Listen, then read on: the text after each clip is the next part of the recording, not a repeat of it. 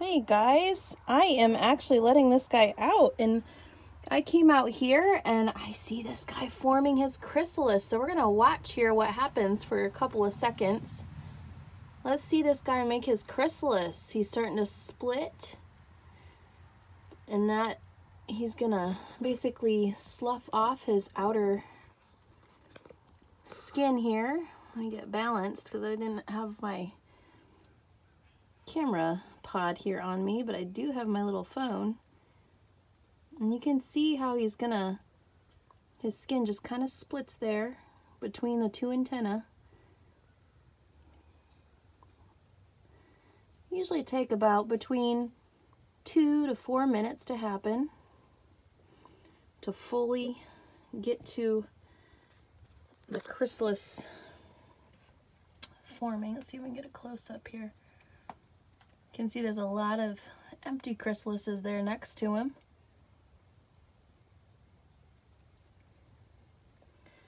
And you can see he's wiggling. That's not me shaking it at all. It's definitely him.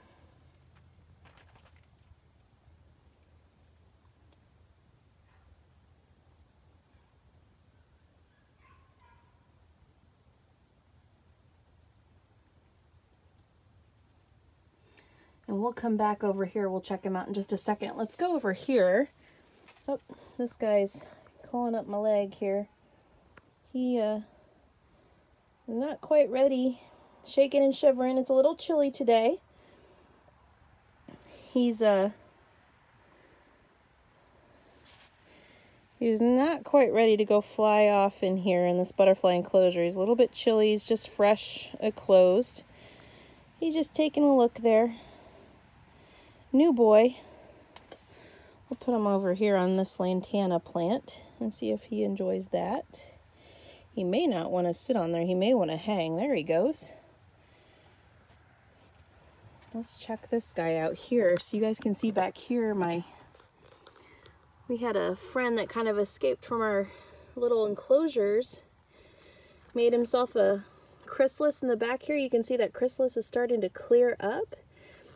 And you can see towards the back over here, the back here, it's starting to go clear. You can start to see the orange wings forming. And as it gets closer and closer to closing, it'll completely clear out and you'll be able to see the black and orange that Monarch typically has. So fun stuff going on here in this little butterfly enclosure. Here, buddy. And they're usually pretty calm right now, and he's falling because he's not quite ready to, doesn't have all the strength needed yet. You can see how he's still kind of shaking. He's really trying to clear his body of all that fluid. He's still kind of dripping, but that helps his body to process everything, get those wings fully expanded, so that when it's time for him to take off, he can do so. And he can't do that yet because he's still drying out. He's just enjoying his time here on my hand. All right, let's take a look back here at this guy that was making his chrysalis. There he is. He's completely got enclosed in his chrysalis, and he's doing the final twisting and turning. And that black stuff that's hanging up at the top, that stuff will fall down here soon.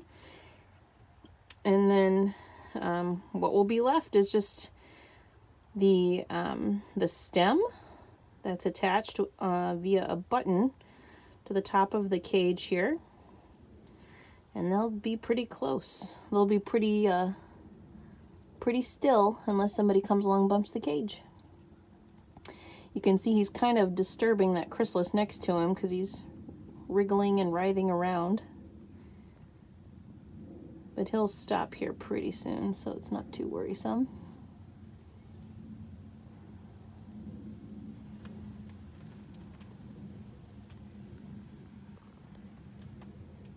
Oh, there it goes. And he's good to go there. You can see it kind of solidifies up the body as he kind of goes round and round in a circle. He'll take a couple of breaks here and there to be still, and then he'll start up his circles again here. And so you guys have gotten to see a full-on chrysalis forming.